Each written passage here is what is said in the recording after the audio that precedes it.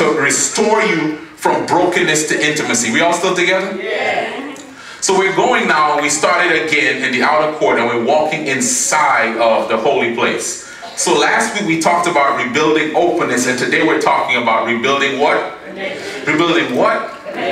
Connection. You know, one of the things after something traumatic has happened to a relationship, you take someone out.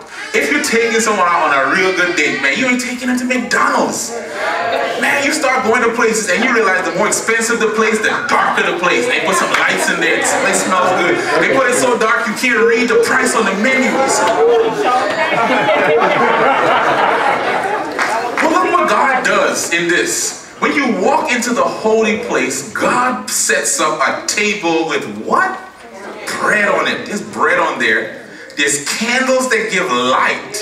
And then there's an altar that provides incense. Man, God's setting the mood. He's saying, man, we've had a broken relationship and we had stuff out there. But now that I want to kind of bring you in and we've got to begin knowing each other. You've got to know my heart and I got to know your heart. We got to spend time together. I want to set the mood.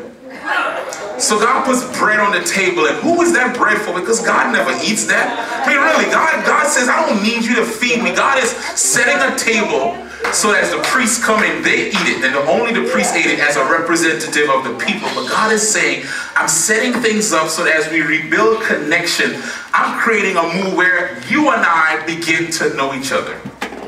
And the three items inside of this kind of show us a picture of how we rebuild connection with God. Nothing in here is happenstance. Nothing in here is just